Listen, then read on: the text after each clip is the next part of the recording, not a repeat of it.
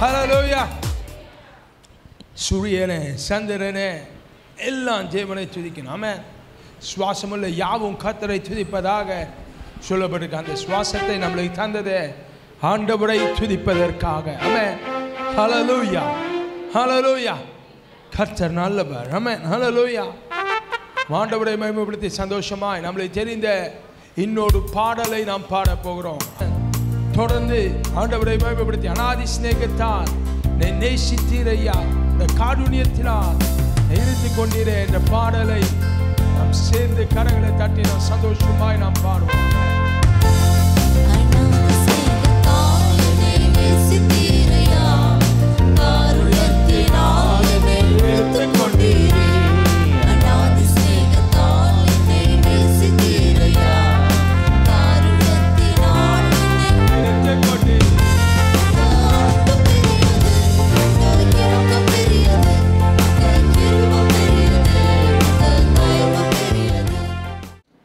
Amen. Hallelujah. Praise the Lord. கர்த்தர் ஸ்தோத்திரம். கர்த்தர் நல்லவர், அவருடைய கிருபை என்றும் உள்ளது. ஆண்டவருக்கே மகிமை. ரூத்தின் புஸ்தகம் 2வது அதிகாரம் 12வது வசனம். ரூத்தின் புஸ்தகம் 2வது அதிகாரம் 12வது வசனம் படிங்க. உன் செய்கைக்கு தக்க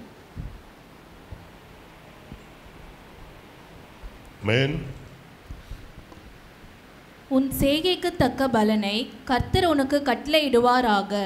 இஸ்ரவேலின் தேவனாகிய கர்த்தருடைய செட்டைகளின் கீழ் அடைக்கலமாய் வந்த உனக்கு அவராலே நிறைவான பலன் கிடைப்பதாக என்றான். ஆமென். அல்லேலூயா. உன் செய்கைக்கு தக்க பலனை கர்த்தர் உனக்கு கட்டளையிடுவாராக. இஸ்ரவேலின் தேவனாகிய கர்த்தருடைய செட்டைகளின் கீழ் அடைக்கலமாய் வந்த உனக்கு அவராலே நிறைவான பலன் கிடைப்பதாக. ஆமென். ஆண்டவருக்கு ஸ்தோத்திரம். இது போவாஸ் என்கிற ஒரு தேவ மனிதர் ரூத் என்கிற ஒரு மோவாபிய பெண்ணை வாழ்த்துகிற ஒரு வாழ்த்துதல். அல்லேலூயா. ஆண்டவருக்கு ஸ்தோத்திரம். ஏன் அப்படி வாழ்த்துறாரு, அவருடைய செய்கை என்ன அப்படின்னு சொல்லி பார்த்தீங்கன்னா, நீங்கள் இந்த 1ஆம் அதிகாரத்தில் பார்க்கலாம்.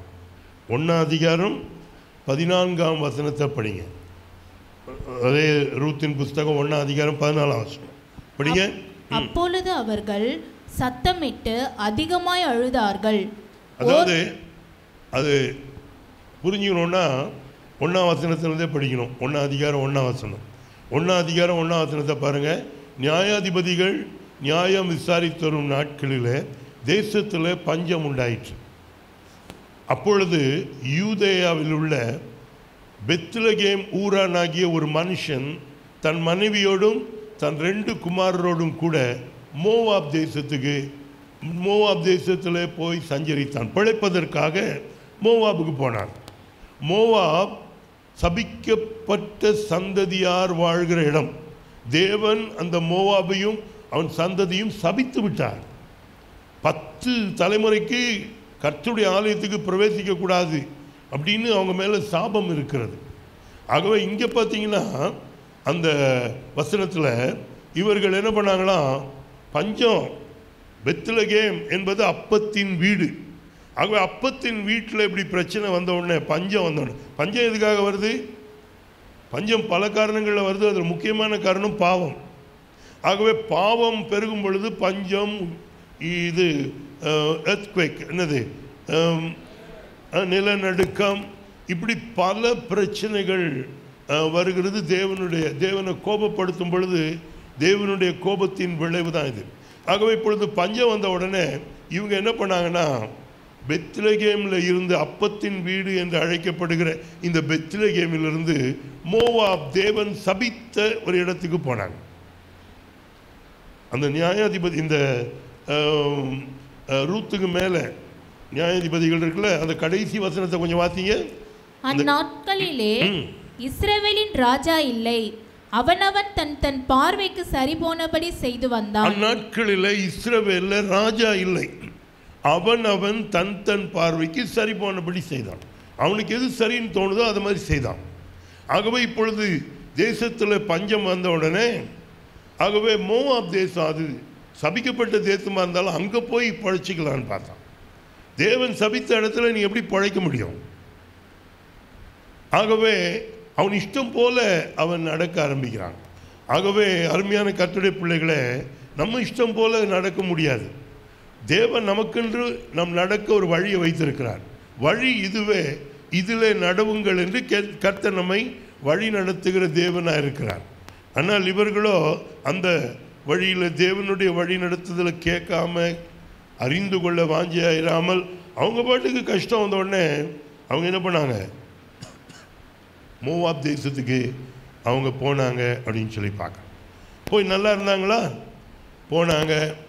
அடுத்த வசனம் படிங்க.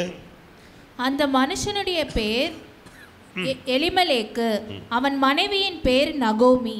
அவனுடைய 2 குமாரரில் ஒருவன் பேர் மக்லோன், மற்றொருவன் பேர் கிலியோன். யூதாவில் உள்ள பெத்லெகேம் ஊராராகிய எப்பிராத்தியராகிய அவர்கள் மோவாப் தேசத்திற்கு போய் அங்கே இருந்து விட்டார்கள். மோவாப் தேசத்தில் போய் இருந்து விட்டார்கள்.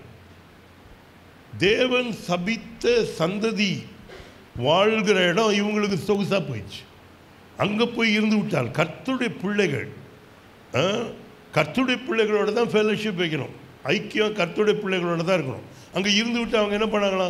அதுக்கப்புறம் படிச்சீங்கன்னா, நகோமியின் புருஷனாகிய எலிமெலேக்கு இறந்து போனான். ஆமாம், வாழ போனாங்க, பிழைக்க போனாங்க, வாழணும்னு நினைச்சாங்க, வாழ முடியல, மரித்து போனான். அப்புறம் அவளும் அவளுடைய 2 குமாரரும் மாத்திரம் இருந்தார்கள்.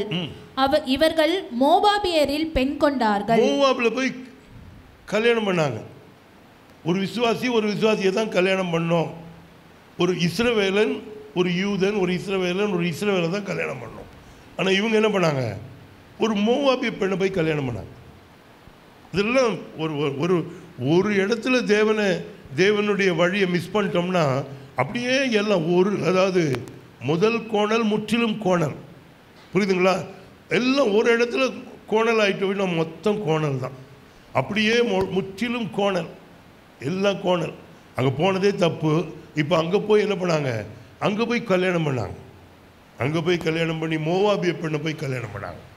ஒரு விசுவாசியை தான் கட்டணும். அதனால தெரிஞ்சுக்கோங்க, ஒரு விசுவாசியை தான் கட்டணும். ஒரு விசுவாசி எந்த காரணத்தை கொண்டும் ஒரு அவிசுவாசியை கட்டவே கூடாது. இல்லை அப்படி கட்டிக்குவேன் அப்படின்னு சொல்லி கட்டினவங்க பட்ட கஷ்டங்கள் இப்போ நான் சொல்ல ஆரம்பிச்சேன்னா அது நான் சொல்லிக்கிட்டே இருப்பேன். எனக்கு தெரிஞ்சவங்களிலேருந்து, இந்த சபையிலேருந்து எல்லாமே சொல்லிக்கிட்டே இருப்பேன். அதனால அருமையான கர்த்தருடைய பிள்ளைகளே, நீ நிம்மதியாக இருக்கணும்னா கர்த்தருடைய வழியில் போகிறது நல்லது. உன் இஷ்டம் போல் போகிறது நல்லதே கிடையாது. ஆகவே கவனமாக இருங்க. விசேஷமாக வாலிப பிள்ளைகள், வாலிப பையன்கள், வாலிப பெண்கள், திருமணம் என்று வரும் பொழுது ஒரு கர்த்தருடைய பிள்ளையை தான் கட்டணும். பெற்றோர் நீங்களோ உங்கள் பிள்ளைகளுக்கு திருமணம் என்று பார்க்கும் பொழுது என்ன பண்ணணும்? ஒரு கர்த்தருடைய பிள்ளையை தான் பார்க்கணும். வேறு எதையும் பார்த்து என்ன பண்ணிடக்கூடாது, நீங்கள் இதாகக்கூடாது. ஒரு விசுவாசியை தான் கட்டணும், அவிசுவாசியை கட்டக்கூடாது. இப்போ பாருங்கள், எல்லாம் போய் தேவனுக்கு பிரியமில்லாத காரியங்களில் ஈடுபட்டுக்கிட்டே இருக்கிறாங்க. அங்கே போய் மோவாபில் பெண் கொண்டாங்க. சரி, அவங்க நல்லா இருந்தாங்களான்னு பார்த்தா படிங்க. அவர்களில் ஒருத்தி பேர் ஒர்பால், மற்றவள் பேர் ரூத். அங்கே ஏறக்குறைய 10 வருஷம் வாசம் பண்ணினார்கள். பின்பு மக்லோன், கிலியோன் என்னும் அவர்கள் இருவரும் இறந்து போனார்கள். அவங்களும் இறந்துட்டாங்க. மக்லோன், கிலியோன் பிள்ளைங்களும் இறந்துட்டாங்க. அந்த ஸ்திரீ தன் குமாரர் இருவரையும் தன் புருஷனையும் இழந்து தனித்தவளானாள். வாழ போனாள். இப்போ என்னன்னா தனித்தவளானாள். தேவனுக்கு பிரியமில்லாத இடத்துல போய் நீ வாழ முடியுமா? முடியாதப்பா. தேவனுக்கு, அதாவது பாதுகாப்பான தேவன் உன்னை வைக்கிற அந்த இடத்துல நீ இருந்தீங்கன்னா பாதுகாப்பாக இருக்க முடியும். தேவனுக்கு பிரியமில்லாத இடத்துல போய் உன்னால் வாழவே முடியாது. ஆகவே அருமையான கர்த்தருடைய பிள்ளைகளை, இங்கே இவங்களுடைய நிலைமை இப்படி தான், வாழ முடியல. ஆகவே இந்த நிலைமையில் இந்த நகோமி இப்போ தனித்தவளானால் இவ என்ன பண்ணுறா? ஐயோ நம்ம திரும்பி போயிடுவோம், மனம் திரும்புகிறா. அல்லேலூயா. எங்கே போயிடுவோம்? திரும்பி எங்கே போயிடுவோம்? பெத்லகேமுக்கே போயிடுவோம், திரும்பி பெத்லகேமுக்கே போயிடுவோம் அப்படின்னு தீர்மானம் பண்ணுறான். ஆக பெத்லகேமுக்கு போகிறதுக்கு பிளான் பண்ணும்போது 2 மருமக்கள் மேல் கூடவே இருக்கிறான். அப்போ அந்த 2 மருமக்கள் பார்த்து, நீங்களாம் என்ன பண்ணுங்க,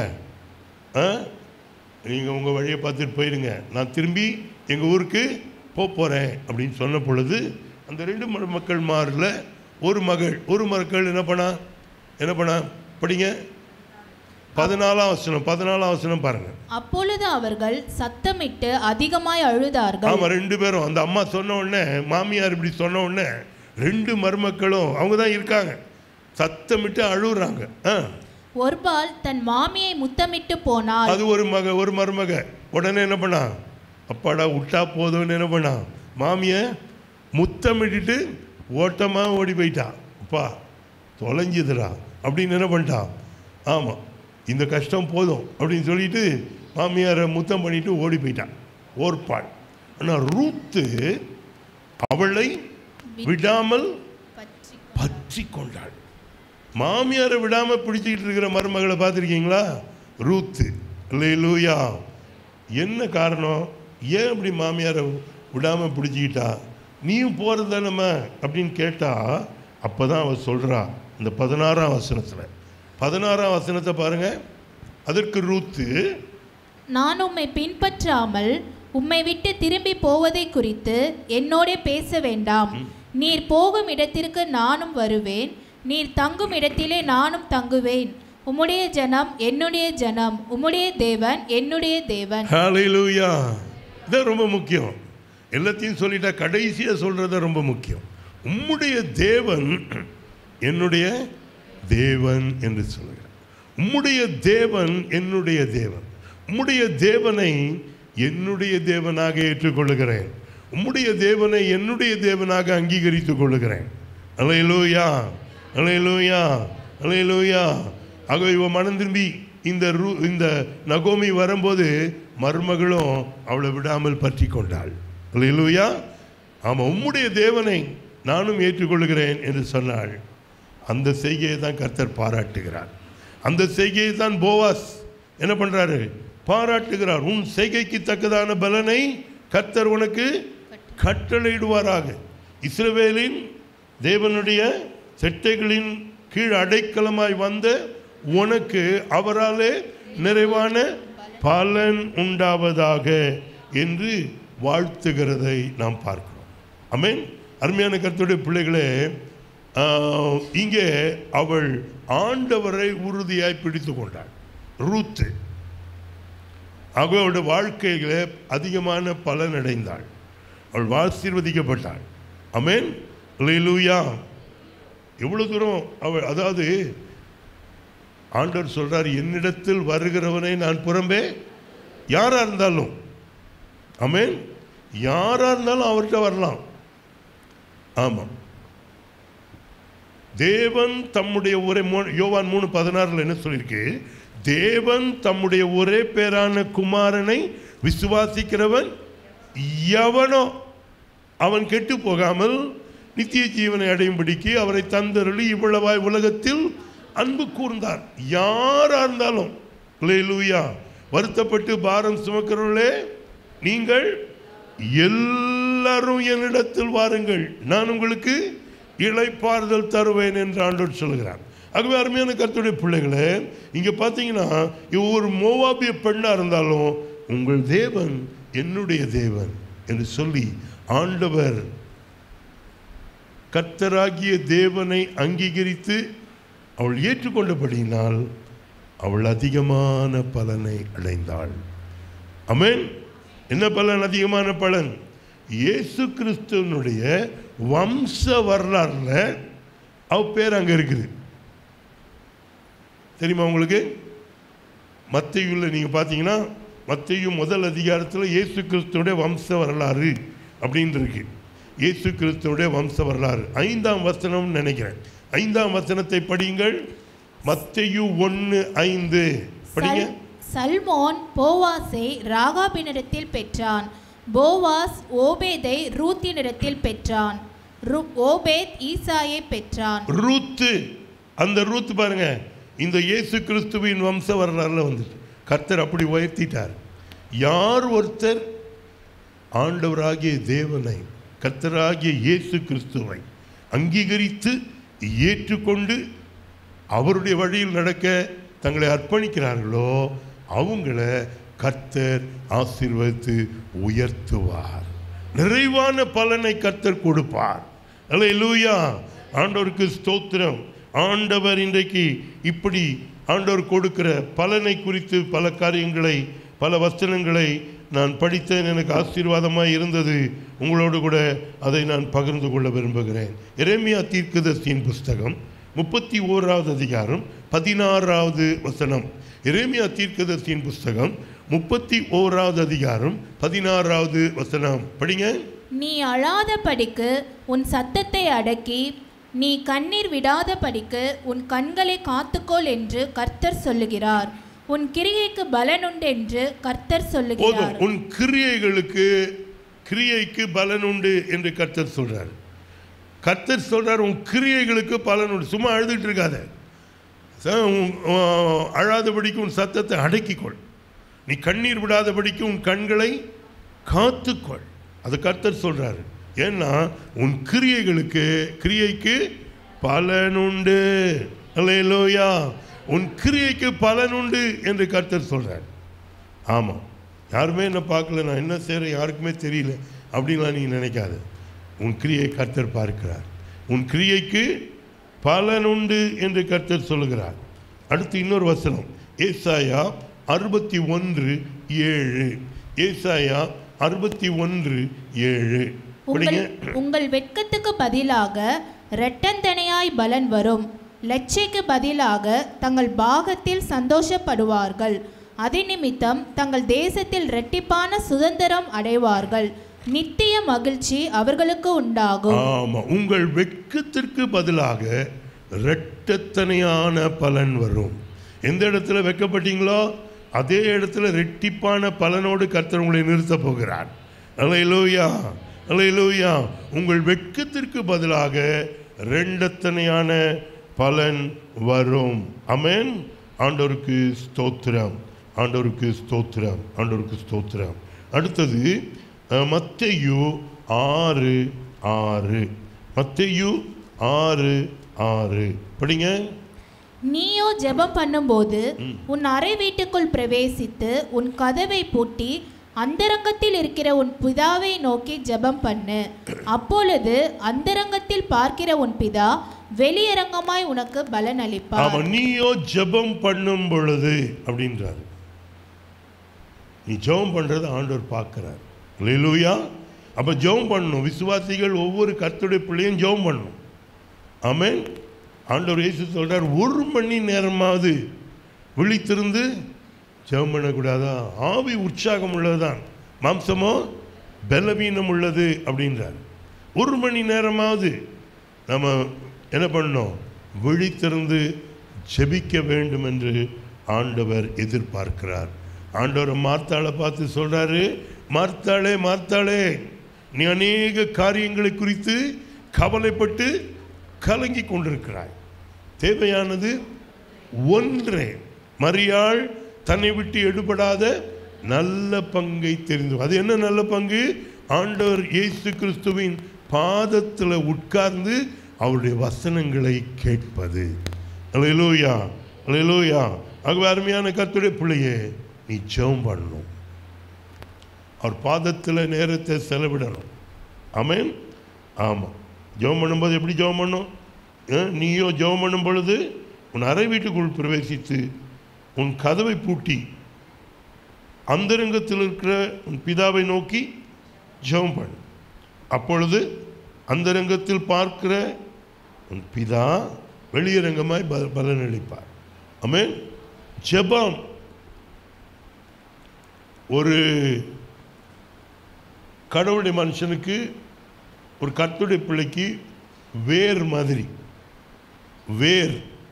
வேர் எவ்வளவு ஆழமாக போதோ அவ்வளவு ஸ்ட்ராங்காக செடி வளரும். ஸ்ட்ராங்காக இருக்கும், மேலே என்ன பண்ணும்? செடி வளரும். அதனால வேர் உள்ளதான் இருக்கணும், வெளியில் இருக்காது. வேர் வெளியில் தெரிஞ்சால் மரம் என்ன பண்ணும்? விழுந்துரும், அல்லது வேறு அது கெட்டு போயிடும். வேர் வெளியில் தெரியக்கூடாது. நம்ம ஜெப வாழ்க்கை ஒரு வேர் மாதிரி. ஆகவே அது என்ன பண்ணக்கூடாது? வெளியில் எல்லாரும் பார்த்து நம்ம நல்லா ஜெபம் பண்ணுறோன்னு சர்டிஃபிகேட்லாம் கொடுக்கக்கூடாது.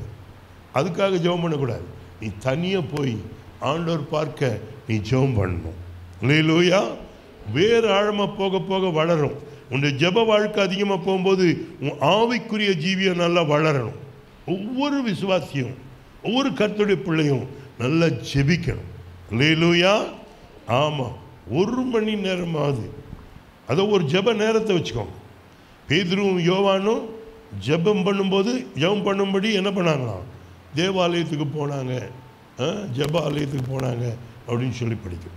ஜெபத்துக்கு ஒரு டைம் குறித்து கொள்ளுங்கள். அந்த ஜெபத்தில் நீங்கள் போய் தேவ சமூகத்தில் ஜெபம் பண்ணுங்க. அது அந்தரங்கத்தில் பார்க்குற பிதா உனக்கு என்ன பண்ணுவார்? வெளியரங்கமாய் பலனளிப்பார். அல்லேலூயா. ஆண்டவருக்கு ஸ்தோத்திரம். மத்தேயு 6:3-4. மத்தேயு 6:3-4 படிங்க. நீயோ தர்மம் செய்யும் போது உன் தர்மம் அந்தரங்கமாய் இருப்பதற்கு உன் வலது கை செய்கிறதை உன் இடது கை அறியாதிருக்க கடவது. அப்பொழுது அந்தரங்கத்தில் பார்க்கிற உன் பிதா தாமே உனக்கு வெளியரங்கமாய் பலனளிப்பார். ஆமா, நீ தர்மம் செய்யும் போது உன் வலது கை செய்கிறதை உன் இடது கை அறியாதிருக்க கடவுள். அப்போது அந்த பார்க்கிறது ஆண்டவர். அந்தரங்கத்தில் பார்க்கிற பிதா தாமே உனக்கு வெளியரங்கமாய் பதில் அளிப்பார். ஆகவே இப்படி தர்மம் செய்யணும். ஆமென். தர்மம் செய்யணும். கஷ்டப்படுறவங்களுக்கு நினச்சி உதவி செய்யணும். ஆண்டவருக்கு ஸ்தோத்திரம். அதுக்கப்புறம் இதை கர்த்தர் பார்க்குறாரு. ஆகவே தேவன் நம்ம கொடுத்துருக்கிற எல்லாத்தையும் நாமளே சாப்பிட்றதுக்கு இல்லை. புரியுதுங்களா? அதில் விதைக்கிறதுக்கு விதை இருக்குது, சாப்பிட்றதுக்கு ஆகாரம் இருக்கிறது, அப்புறம் உதவி செய்கிறவங்களுக்கு உதவி செய்யணும். இதெல்லாம் சேர்த்து தான் நமக்கு இருக்குது. இதெல்லாம் நம்ம சரியாக யூட்டிலைஸ் பண்ணோம்னா நம்ம லைஃப் ரொம்ப நல்லாயிருக்கும். சந்தோஷமாக, திருப்திகரமாக, மகிழ்ச்சியாக, கர்த்தருக்குள்ள ஆசீர்வாதமாக இருப்போம். அல்லேலூயா. ஆகவே கர்த்தர் கொடுக்குற எல்லாமே அப்படியே போட்டு ஒருத்தர் மனுஷன் என்ன பண்ணான்னு சேர்த்து வச்சானோ. அவன் சேர்த்து வச்சுட்டு இன்னும் என்ன பண்ணுவேன், இன்னும் விளைய போகுது, என்ன பண்ண களஞ்சியத்தை பெருசாக சேர்த்து கட்டி என்ன பண்ண போகிறேன், எல்லாத்தையும் சேர்த்து போட்டு ஆத்மாவை பார்த்து சொல்ல போகிறேன். என்ன சொல்ல போகிறேன்? ஆத்மாவே, உனக்காக எல்லாம் சேர்த்து வச்சிருக்கிறேன், நல்லா சாப்பிடு அப்படின்னு சொல்லு. தேவன் அவனை பார்த்து என்ன சொல்கிறாரு சொல்லுங்க? தேவன் அவனை பார்த்து என்ன சொல்கிறாரு? மூடனே, மதிகேடனேன்றாரு. மதிகேடனே. இதை பற்றி ஒரு சரியான தெளிவு உனக்கு இல்லையே. இன்றைக்கு நீ மரித்தீன ஆத்மா எடுத்துக்கொள்ளப்பட்டா நீ சேகரித்தவைகளெல்லாம் யாருடையதாகும் அப்படின்னு கேட்குறேன். ஆனால் அதே சமயத்தில் 4 பேருக்கு உதவி செய்து அருமையாக பண்ணியிருந்தா எவ்வளோ நல்லாயிருக்கும். யோசேப்பு அருமையான திட்டம் கொடுத்தார்ல, இந்த பாஸ்டர் இவர் யார், ஜான்சன் பாஸ்டர் வந்து அருமையாக சொல்லி கொடுத்தார்ல உங்களுக்கு. அருமையாக எத்தனை எப்படி சேவ் பண்ணணுமா? ஆமாம், யோசேப்பு கொடுத்த அந்த ஐடியா, அந்த மாதிரி சேவிங்ஸ். அதாவது எல்லாம் வேணும். சேவிங்ஸ் வேணும், கஷ்டப்படுறவங்களுக்கு உதவி செய்யணும், ஊழியங்களுக்கு கொடுக்கணும், தசம பாகம் அதை தொடவே கூடாது. அது போக ஆலயங்கட்ட கொடுக்கணும், எல்லாம் கொடுக்கணும். இதெல்லாம் கொடுக்கும்போது கர்த்தர் உங்களை ஆசீர்வதிப்பார், நல்லா வருவீங்க. அதாவது ஆண்டவர் கேளுங்கள் கொடுக்கப்படும் அப்படின்னு சொன்னார். அது ஃபஸ்ட்டு ஸ்டெப்பு, கேளுங்கள் கொடுக்கப்படும். அடுத்த ஸ்டெப் என்னன்னா சொல்லுங்கள், நீங்கள் பார்க்கலாம். கொடுங்கள் கொடுக்கப்படும். நீங்கள் கொடுத்தீங்கன்னா நீங்கள் குறைஞ்சி போகவே மாட்டீங்க. கொடுங்கள் உங்களுக்கு கொடுக்கப்படும். அந்தரங்கத்தில் பார்க்குற பிதா இருக்கிறாரு, அவர் வெளியரங்கமாக உங்களுக்கு பலன் அளிப்பார்.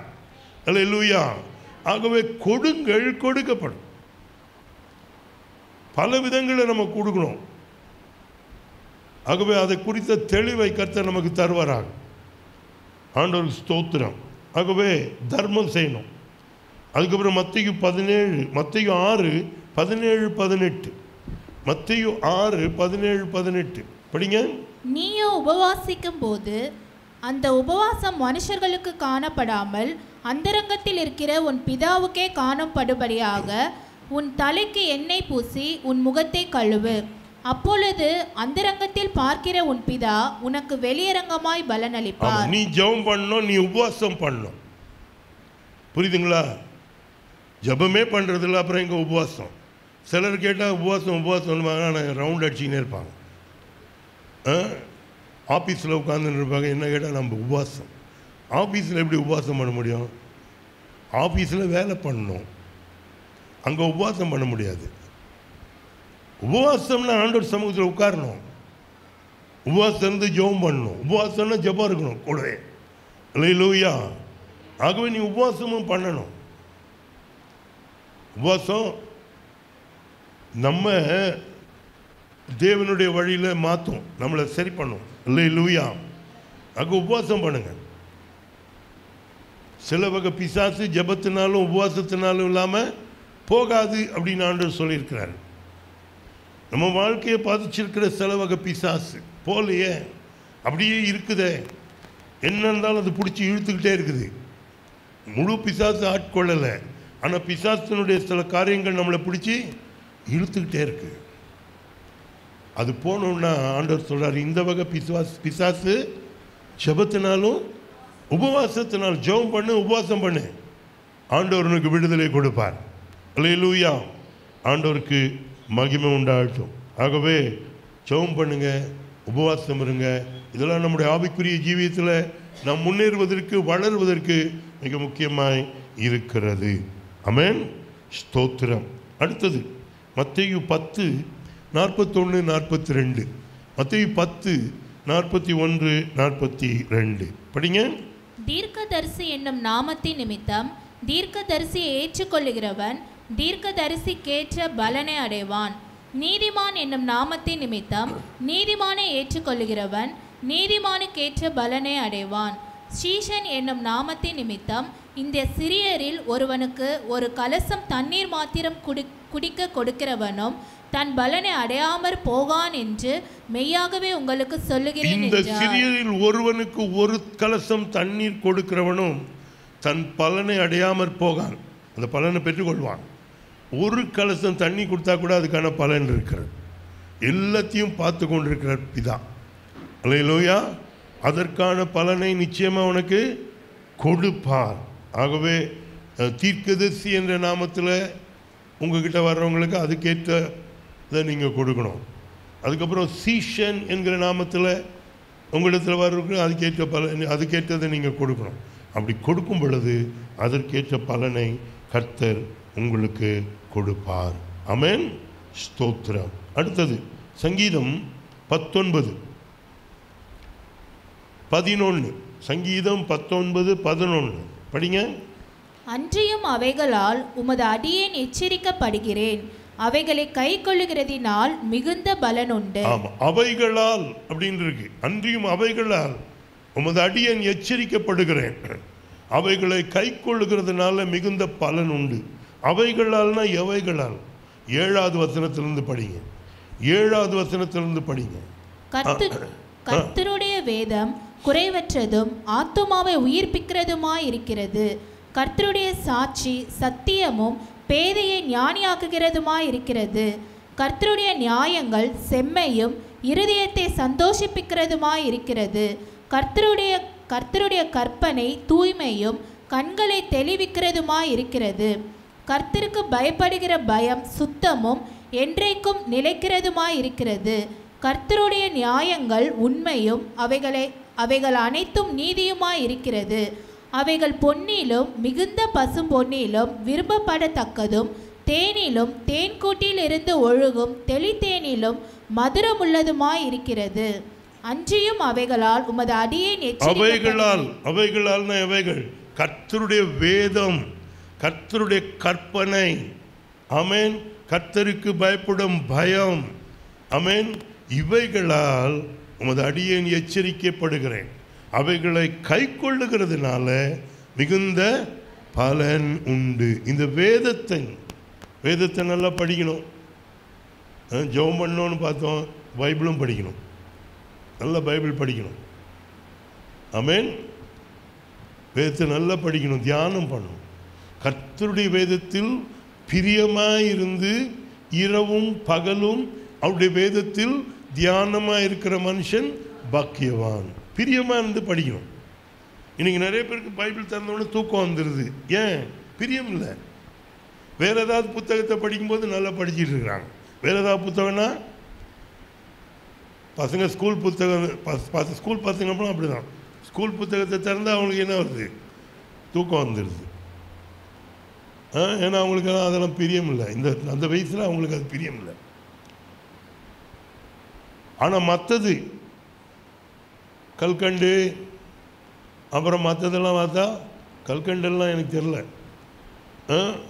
அதெல்லாம் என்ன பண்ணுவாங்க?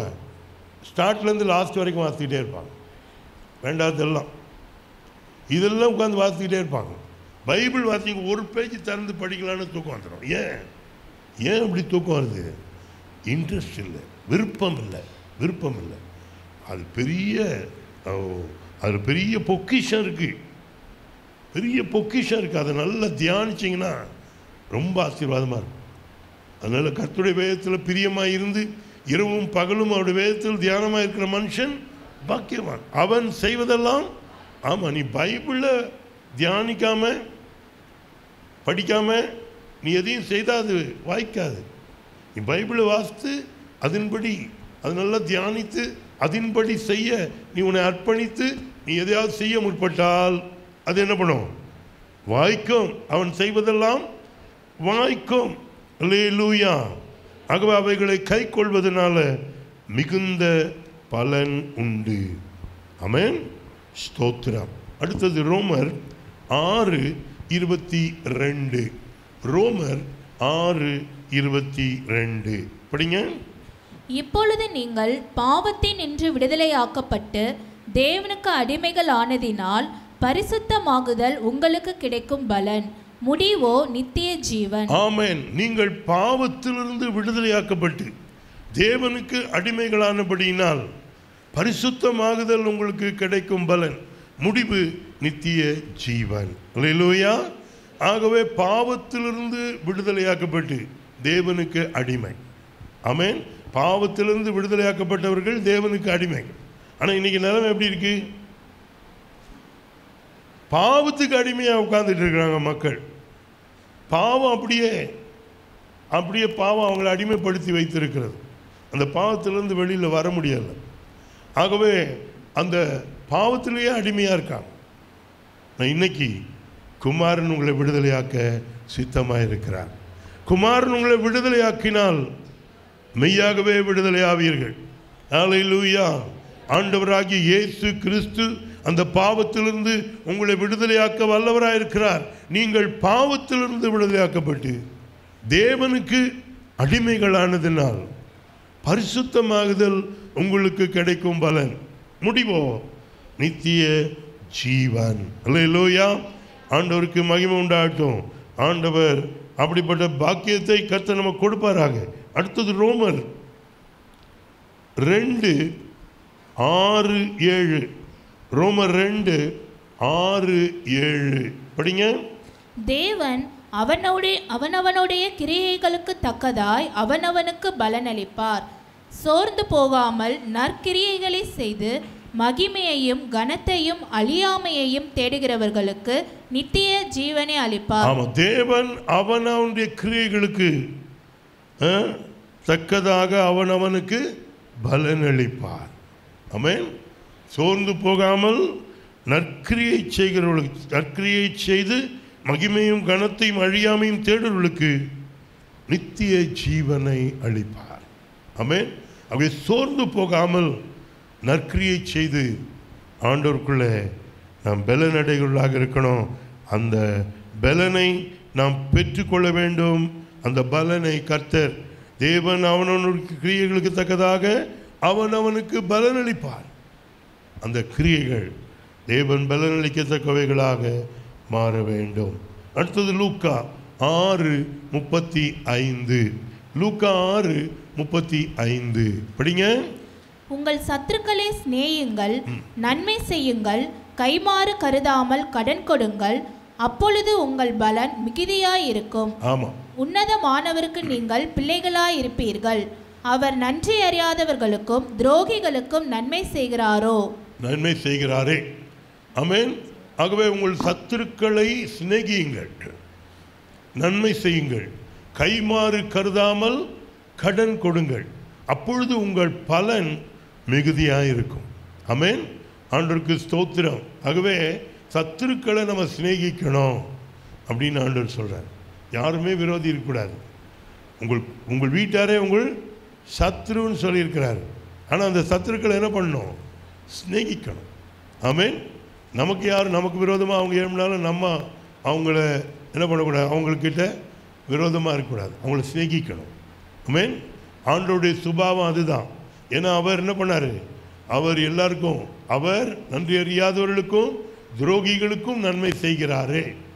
ஆக அவர் நன்மை செய்து கொண்டே இருக்கிறார். அவருடைய பிள்ளைன்னு சொல்கிறேன். நமக்கு யாருமே சத்துரு இருக்கக்கூடாது. நீ யார் கூட பேசாமல் இருக்கக்கூடாது. புரியுதுங்களா? சபையில் யார் கூட பேசாமல் இருக்கக்கூடாது. எல்லாரு கூடயும் பேசணும். முன்னாடி பேசிக்கிட்டு இருந்தீங்க, இப்போ பேசுறது இல்லை. ஏன்? ஏதோ ஒரு மனசு வருத்தம், அதனால பார்த்தா முகம் திரும்பிட்டு போயிட்டே இருக்கீங்க. அப்படி இருக்கவே கூடாது. சபையிலையும் அப்படி இருக்கக்கூடாது, வீட்லேயும் அப்படி இருக்கக்கூடாது. வீட்லேயும் எல்லாரோடையும் பேசணும். வீட்டிலே பேசாமல் இருக்கிறவங்களும் இருக்கிறாங்க, அது தப்பு. வீடு ஒரு குட்டி பரலோகம். எங்கே போய் வேலை செய்து வீட்டுக்கு வந்தாலும் வீடு எப்படி இருக்கணும்? வீடு நிம்மதியாக இருக்கணும். வீடு நிம்மதியாக இருக்கணும். ஆமென். வீடு நிம்மதியாக இருக்கணும். நமக்கு விட பிரதர் எபினேசர் இருந்தார். அவர் ஒரு பெரிய மேனேஜர். அப்போ அவர் சொல்வார், அவருடைய ஃப்ரெண்ட்ஸ் எல்லாம் ஆஃபீஸ் முடிச்சுட்டு, அவர் ஃப்ரெண்ட்ஸ் அதே மேனேஜர் கேட்டகரியில் ஆஃபீஸ் முடிச்சுட்டு அவங்க வீட்டுக்கு போமா. ஆஃபீஸ் முடிச்சுட்டு மாத்திரம் இல்லை, அவங்களுக்கு நிறைய வருமானம்னா கிம்பளம், அந்த ஸ்டேட்டஸில் அந்த இதில் அவர் ஒருத்தர் தான் அதெல்லாம் வாங்காமல் ஒழுங்காக இருந்தார். ஆகவே அவங்க ஆஃபீஸ் முடிச்சுட்டு வீட்டுக்கு போக மாட்டாங்களாம். அந்த பணத்தை எடுத்துக்கிட்டு அப்படியே போய் ஒரு பெரிய ஹோட்டலில் அந்த பணத்தை அப்படியே செலவு பண்ணிவிட்டு அதுக்கப்புறம் ராத்திரி 11 மணிக்கு தான் வீட்டுக்கு போவாங்க. ஏன்னா அவர்களுக்கு வீடு சில பார்க்கில் சிலருங்கெல்லாம் பார்க்கில் உட்காந்துருப்பாங்க. ஏன்? வீடு ஒரு பரலோகமாக இல்லை, வீடு நரகமாக இருக்கு. அந்த பிரதர் கேட்டாராம், எபினேசர் கேட்டாராம், ஏன் இப்படிலாம் காசு, இந்த காசெல்லாம் வீட்டுக்கு எடுத்துகிட்டு போகக்கூடாது, இந்த காசெல்லாம் வீட்டுக்கு நல்லது கிடையாது, இது வீட்டுக்கு பிளெஸ்ஸிங் தெரியுது அவங்களுக்கு. இந்த காசெல்லாம் என்னது? வீட்டுக்கு பிளெஸ்ஸிங் கிடையாது, இது வீட்டுக்கு பிரயோஜனம் கிடையாது. அதனால இது அப்படியே செலவு பண்ணிவிட்டு அப்படியே போயிட்டே இருக்கும் அப்படின்னு சொல்லி அவர் சொன்னாராம். ஆகவே அருமையான கர்த்தருடைய பிள்ளைகளை, வீடு ஒரு பெரிய பரலோகமாக இருக்கும். நீங்கள் எங்கே போய் வேலை செய்துட்டு வந்தாலும் வீடு ஒரு நிம்மதியான இடமா இருக்கும். அப்போ நிம்மதியான இடமா இருக்குன்னா அதில் ஒரு சமாதானம் இருந்தால் தானே நிம்மதியாக இருக்கும். பார்க்கில் போய் உட்காந்துக்கிறாங்க வீட்டுக்கு வராமல், அப்படிலாம் இருக்கக்கூடாது. ஜெபம் பண்ணுங்க, எல்லாத்தையும் சரி பண்ணுங்க. ஆமென். எவ்வளோ நாளாக இப்படியே போயிட்டு இருக்க போகிறீங்க? வீடு ஒரு அருமையான ஒரு சமாதானமான ஒரு இடமா இருக்கணும். பிள்ளைங்க, கர்த்தர் கொடுத்த நல்ல குடும்பம், கணவன் மனைவி பிள்ளைங்க. ஆமென். கர்த்தர் இப்போ போய் இவன் இந்த ஆள் எனக்கு இல்லாமல் இருந்தால் நல்லா இருந்திருக்கும், இவன் எனக்கு மனைவியாக இல்லாமல் இருந்தால் நல்லா இருந்திருக்கும். இப்போ போய் என்ன பிரயோஜனம்? குழந்தைங்களாயிடுச்சு, நல்லா எல்லாமே ஆயிடுச்சு. இனிமேல் சந்தோஷமாக இருக்கிறத தவிர ஒரு வழியே கிடையாது. ஆமென். அதுதான் பிளெஸ்ஸிங், அதுதான் பிளெஸ்ஸிங். அதனால் சந்தோஷமாக இருங்க. கர்த்தர் கொடுத்ததில் சந்தோஷமாக இருங்க. அல்லேலூயா. நல்லா ஒருத்தருக்கு ஒருத்தர் அன்பாக இருங்க. வீட்டில் எல்லாரும் பிள்ளைங்களும் அன்பாக இருக்கணும். பிள்ளைங்க அப்பா அம்மா கிட்ட பேசணும், அப்பாவும் அம்மாவும் பேசணும். புரியுதுங்களா? பிள்ளைங்க பேசணும், அப்பா அம்மா கிட்ட பேசணும். பிள்ளைங்க ஒருத்தர் பேசாமல் இருக்கிறாங்க, அதெல்லாம் இருக்கக்கூடாது. பெற்றோர் நீங்கள் அதெல்லாம் வளர்க்கக்கூடாது. அப்படி எல்லாம் மன்னிக்கணும், எல்லாத்தையும் சரி பண்ணணும். வீட்டில் ஒரு சமாதானம் இருக்கணும். வீடு ஒரு பரலோகமாக இருக்கணும். அல்லேலூயா. வீடு ஒரு பரலோகமாக இருக்கணும். இங்கே இவ்வளோ கஷ்டப்பட்டு வேலை செய்தாலும் வீட்டுக்கு வந்து அவர் பெரிய நிம்மதியாக இருக்கணும். ஆமென். ஆமாம், அதுக்கு ஒரு பெரிய ஒரு மன்னிக்கும் சுபாவம் நமக்கு வேணும். அப்படியே கசப்பை உள்ளே வச்சுக்கிட்டே இருக்காதீங்க. அது உள்ளே வச்சுக்கிட்டே இருந்தால் அது உங்கள் சரீரத்தையே பாதிக்கும். மன்னிங்க. கர்த்தர் நமக்கு எவ்வளோ மன்னிச்சார்ல, கர்த்தர் நம்மளை எவ்வளோ மன்னிச்சார், அதெல்லாம் யோசித்து பாருங்கள். அதெல்லாம் யோசித்து பார்த்து நீங்கள் மன்னிங்க. ஆமென். கசப்பை உள்ளே டெவலப் பண்ணிக்கிட்டே இருக்காதீங்க. மன்னிங்க. எவ்வளோ தரம் மன்னிக்கிறது ஆண்டவரே அப்படின்னு கேட்டால் 70 தரம் மன்னிக்கணும். 70 தரம் மன்னிங்க அப்படின்னு ஆண்டவர் சொல்ல. மன்னிச்சுக்கிட்டே இருங்க. அல்லேலூயா. ஏன்னா அதான் தேவனுடைய சுபாவம். ஆண்டவர் நிச்சயமாக உங்களை ஆசீர்வதிப்பார். உங்கள் வாழ்க்கை ஆசீர்வாதமாக இருக்கும். உங்கள் வீடு ஒரு பரலோகமாக இருக்கணும். அல்லேலூயா. ஆகவே சத்துருக்களை சிநேகியுங்கள், நன்மை செய்யுங்கள், கைமாறு கருதாமல் கடன் கொடுங்கள், அப்பொழுது உங்கள் பலன் மிகுதியாயிருக்கும் அப்படின்னு ஆண்டவர் சொல்கிறார். ஆமென். ஆண்டவருக்கு ஸ்தோத்திரம். அடுத்தது எபேசியர் 6வது அதிகாரம் 7-8 வசனங்கள். எபேசியர் 6வது அதிகாரம் 7-8 வசனங்கள் படிங்க.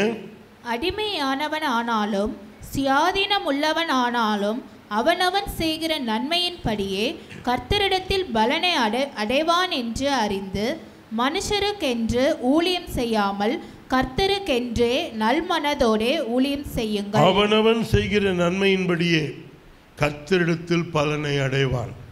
ஆமென்.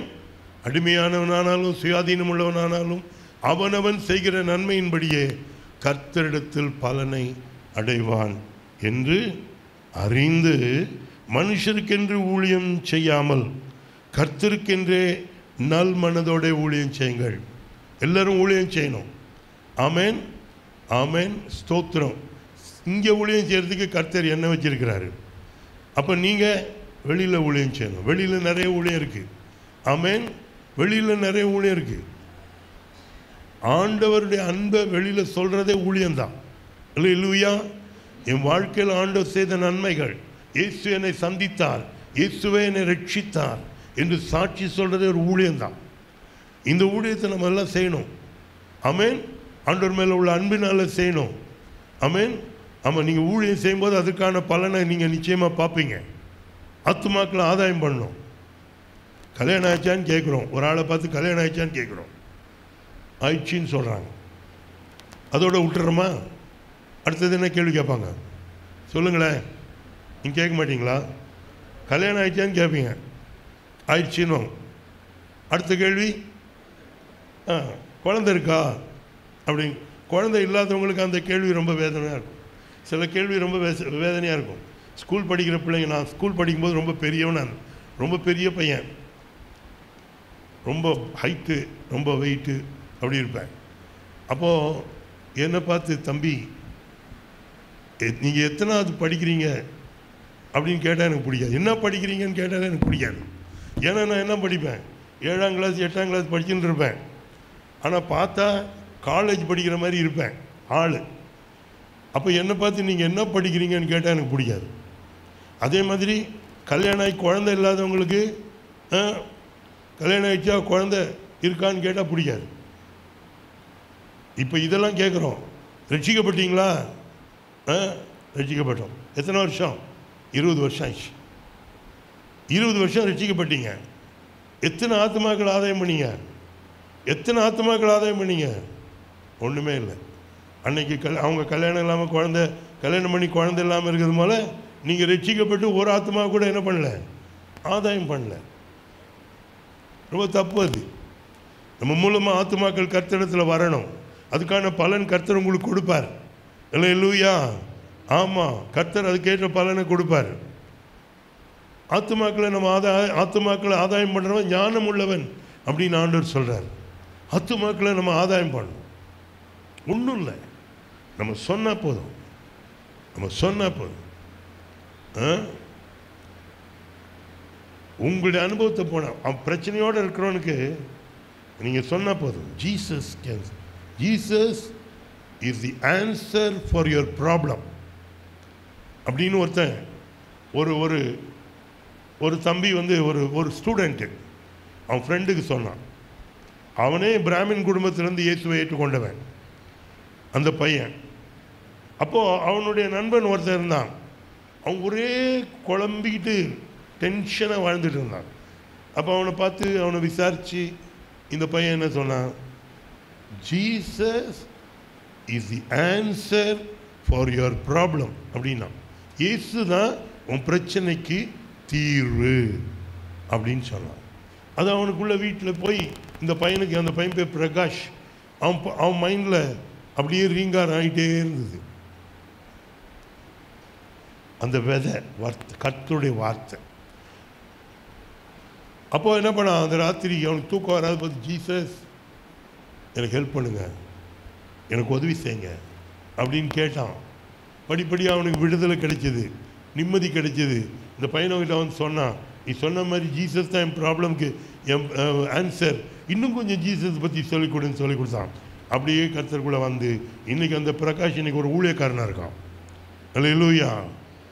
ஆமாம், அதனால் அருமையான கர்த்தருடைய பிள்ளைகளை ஊழியம் செய்யணும், நம்ம எல்லாம் ஊழியம் செய்யணும். உங்களுடைய அனுபவத்தை சொல்லுங்கள். இன்றைக்கி மக்கள் தற்கொலை தான் தீர்வு என்று நினைத்து கொண்டிருக்கிறார்கள். இஷ்டம் போல் போயிட்டான், பண்ணுறதெல்லாம் பண்ணிட்டான், இப்போது அவன் என்ன பண்ணுறதுன்னு தெரியல, ஆகவே தற்கொலை பண்ணிக்கலான்னு நினைக்கிறான். இல்லைப்பா, இயேசு உன்னை விடுவிக்க வல்லவராக இருக்கிறார். இந்த நிலைமையிலும் இயேசு உன்னை சுகமாக்குவார், இந்த நிலைமையிலும் இயேசு உன்னை விடுவிப்பார், இந்த நிலைமையிலிருந்து கர்த்தர் உன்னை வெளியில் கொண்டு வருவார். நீ இயேசுவை நோக்கி கூப்பிடு அப்படின்னு சொல்கிறதுக்கு நீ போனினா தானே அவனுக்கு தெரியும், இல்லைன்னா அவனுக்கு தெரியாத. உன் ஃப்ரெண்டு தானே அவன், உன் கூட இருக்கிறவங்க தானே அவங்களுக்கு சொல்லுங்கள். உங்களுடைய நண்பர்களுக்கு இயேசுவை பற்றி சொல்லுங்கள். ஊழியம் செய்யுங்க. அல்லேலூயா. ஊழியம் செய்யும் பொழுது அதற்கான பலனை கர்த்தர் உங்களுக்கு கொடுப்பார். ஆமென். ஆண்டவருக்கு ஸ்தோத்திரம். அடுத்தது 2 கொரிந்தியர் 5ஆம் அதிகாரம் 10வது வசனம். 2 கொரிந்தியர் 5வது அதிகாரம் 10வது வசனம் படிங்க. ஏனென்றால் சரீரத்தில் அவனவன் செய்த நன்மைக்காவது தீமைக்காவது தக்க பலனை அடையும் படிக்கு நாம் எல்லாரும் கிறிஸ்துவின் நியாயாசனத்திற்கு முன்பாக வெளிப்பட வேண்டும். ஆமாம், சரீரத்தில் அவனவன் செய்த நன்மைக்காவது தீமைக்காவது தக்க பலனை அடையும்படிக்கு நாம் எல்லாம் அவருக்கு முன்னாடி நிற்கணும். ஆமென். ஆமாம், நம்ம கூட வேற ஒன்றும் வரப்போகிறதில்லை. நம்ம சம்பாதிச்ச சம்பாத்தியம் வரப்போகிறதில்லை, நம்ம குடும்பம் வரப்போகிறதில்லை, ஒன்றும் வரப்போகிறது. நம்ம கூட என்ன வரப்போகுது தெரியுமா? வெளிப்படுத்தல் 14ஆம் அதிகாரம் 13ஆம் வசனத்தை பாருங்கள். வெளிப்படுத்தல் 14ஆம் அதிகாரம் 13ஆம் வசனம். நம்ம கூட என்ன வரப்போகுது அப்படின்றது அங்கே சொல்லியிருக்கு. படிங்க. பின்பு பரலோகத்தில் இருந்து ஒரு சத்தம் உண்டாக கேட்டேன். அது கர்த்தருக்குள் மரிக்கிறவர்கள் இது முதல் பாக்கியவான்கள் என்று எழுது. அவர்கள் தங்கள் பிரயாசங்களை விட்டொழிந்து இளைப்பாறுவார்கள். அவர்களுடைய கிரியைகள் அவர்களோடே கூட போகும். என்ன போகும்? அவர்களுடைய கிரியைகள். நம்முடைய கிரியைகள் தான் நம்ம கூட வரப்போகுது. நல்ல கிரியைகள், பொல்லாத கிரியைகள், நற்கிரியைகள், துர்க்கிரியைகள். நம்ம கூட வரப்போகிறது நம்முடைய கிரியைகள் மாத்திரமே. ஆமென். ஆகவே நம்முடைய கிரியைகள் எப்படி இருக்குன்னு பாருங்கள். நம்ம எல்லாம் கர்த்தருக்கு முன்பாக நிற்க வேண்டும். சரீரத்தில் அவனவன் செய்த நன்மைக்காவது தீமைக்காவது தக்க பலனை அடையும்படிக்கு நம்ம எல்லாரும் கிறிஸ்துவனுடைய நியாயாசனத்துக்கு முன்பாக வெளிப்பட வேண்டும், நிற்க வேண்டும். ஆகவே நம்முடைய கிரியைகள் தான் நம்ம கூட வரும். எப்படி இருக்கு நம்ம கிரியைகளை பாருங்கள். தேவனுக்கு பிரியமில்லாத கிரியைகள் நம்முடைய வாழ்க்கையில் இருக்குமானால் ஆண்டவரிடத்தில் மன்னிப்பு கேட்போம். அந்த கிரியைகளுக்கு பயங்கரமான தண்டனை வரும். தேவனுக்கு பிரியமான நல்ல கிரியைகள்னால் அதுக்கான பலன் தேவனுடைய ஆசீர்வாதங்கள் கர்த்தர் நமக்கு கொடுப்பார். தேவன் அதற்கான ஏற்ற பலனை நமக்கு கொடுப்பார். ஆகவே அருமையான கர்த்தருடைய பிள்ளைகளை ஆண்டவர் சொல்கிறாரு, வெளிப்படுத்தல் 22:11-12, வெளிப்படுத்தல் 22:11-12 படிங்க. அநியாயம் செய்கிறவன் இன்னும் அநியாயம் செய்யட்டும், அசுத்தமாய் இருக்கிறவன் இன்னும் அசுத்தமாய் இருக்கட்டும், நீதி உள்ளவன் இன்னும் நீதி செய்யட்டும், பரிசுத்தம் உள்ளவன் இன்னும் பரிசுத்தமாகட்டும். இதோ சீக்கிரமாய் வருகிறேன், அவனவனுடைய கிரியைகளின்படி அவனவனுக்கு நான் அளிக்கும் பலன் என்னோடே கூட வருகிறது. ஆண்டவர் சொல்றாரு, இதோ சீக்கிரமாய் வருகிறேன், அவனவனுடைய கிரியைகளின்படி அவனவனுக்கு நான் அளிக்கும் பலன் என்னோடு கூட வருகிறேன். பலனை கொண்டு வர்றாரு, நம்ம கிரியைகளுக்கு ஏற்ற பலன். அல்லேலூயா. ஆகவே அருமையான கர்த்தருடைய பிள்ளைகளே, நம்முடைய கிரியைகளுக்கு என்ன பலன் கிடைக்கும்? ஆமென். நம்முடைய கிரியைகள் ஆண்டவருக்கு முன்னாக செம்மையானதாக இருக்கிறதா? இல்லாவிட்டால் ஆண்டவரே என்னை மன்னியும், என் கிரியைகள் உமக்கு பிரியமானதாக மாற என்னை அர்ப்பணிக்கிறேன், நல்ல கிரியை செய்ய என்னை ஒப்பு கொடுக்கிறேன், நல்ல வழியில் நடக்க என்னை ஒப்பு கொடுக்கிறேன், உங்கள் சித்தப்படி செய்ய என்னை அர்ப்பணிக்கிறேன் என்று நம்மை முற்றிலுமாய் அர்ப்பணிப்போம். நம்முடைய கிரியைகளுக்கு ஆண்டவர் ஏற்ற பலனை கொடுப்பார். எழுமி நிற்போமா? நம்ம எல்லாரும் எழுமி நிற்போம், ஆண்டவர் நோக்கி பார்ப்போம். ஆண்டவரே, என் கிரியைகள் உமக்கு உண்பதாக செமையானதாக இருக்க என்னை அர்ப்பணிக்கிறேன், என் துர்க்கிரியைகள் எனக்கு மன்னியும். கேட்கணும், ஆண்டவரை பார்த்து கேட்கணும், கண்ணை திறந்து என்னை வேடிக்கை பார்க்கக்கூடாது. Prayer time, you have to pray to God. This is your time. ஆண்டவர் உன் கூட பேசியிருக்கிறாரு, உன் கூட பேசியிருக்கிறாரு. எனக்கு நல்லா தெரியும், இந்த செய்தியை ஆயத்தப்படும் போது கர்த்தர் என் கூட பேசினார். நான் என்னை ஆண்டவருக்கு அர்ப்பணித்தேன். அருமையான கர்த்தருடைய பிள்ளையே, உன் கிரியைகள் ஆண்டவருக்கு முன்பதாக செம்மையானது இருக்கட்டும். என்னை மன்னியும் ஆண்டவரே, என்னை மன்னியும், என் வேண்டாத கிரியைகளை மன்னியும். நான் மனம் திரும்பி வருகிறேன், நான் என் இஷ்டம்படி நடந்ததை மன்னியும். இன்னைக்கு திரும்பி வருகிறேன், உம்முடைய வழியில் நடக்க, உங்கள் சித்தத்தை செய்ய, நல்ல கிரியைகளை செய்ய, உமக்கு ஊழியம் செய்து உம்முடைய நாமத்தை மகிமைப்படுத்த, ஆத்துமாக்களை ஆதாயம் பண்ண ஆண்டவரே எனக்கு உதவி செய்யும். என் கிரியைகளுக்கு தானே பலன் வரப்போகிறது. ஆகவே என் கிரியைகள் நற்கிரியைகளாக இருக்கட்டும். அல்லேலூயா. இந்த உலகத்தில் நீங்கள் இருந்த பொழுது ஆண்டவரே நற்கிரியை நல்ல கிரியைகளை செய்து சுற்றி திரிந்தீர்களே, நானும் இந்த மாதிரிகளை பார்த்து நல்ல கிரியைகளை செய்து ஆண்டவரே உம்மிடத்தில் நற்பலனை பெற ஆயத்தமாய் வாழ என அர்ப்பணிக்கிறேன். கிருபை எங்களோடு இருப்பதாக. எங்களோருடைய ஆசீர்வதியும் ஆண்டவரே. உம்முடைய பிள்ளைகள் ஜெபிக்கிற ஜெபத்தை பாரும், உடைய வாழ்க்கையில் ஒரு மாற்றத்தை கட்டளையிடும். கடைசி காலத்தில் வாழ்ந்து கொண்டிருக்கிறோம், உம்முடைய வருகை மிகவும் சமீபமாக இருக்கிறது. ஆகவே எங்களுடைய கிரியைகள் தேவனுக்கு ஏற்ற கிரியைகளாக இருக்க, தேவனுடைய வழியில் நடந்து தேவ நாமத்துக்கு மகிமையாக வாழ எங்களை அர்ப்பணிக்கிறோம். அப்பா, எங்கள் ஒவ்வொருவரையும் பலப்படுத்தும், எங்கள் ஒவ்வொருவரையும் பரிசுத்தப்படுத்தும், உம்முடைய வருகைக்காக ஆயத்தப்படுத்தும். ஆசீர்வதியும், அற்புதமாய் நடத்தும், பெரிய காரியங்களை செய்தோம். தொடர்ந்து உம்முடைய கரங்களை எங்களை அர்ப்பணிக்கிறோம். நீரே எங்களை நடத்தும்.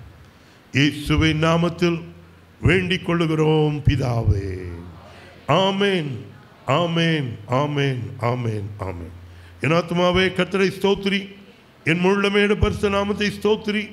என் ஆத்துமாவே கர்த்தரை ஸ்தோத்திரி, கர்த்தர் செய்த சகல உபகாரங்களையும் மறவாதே. ஆமேன், ஆமேன், ஆமேன், ஆமேன், ஆமேன், ஆமேன்.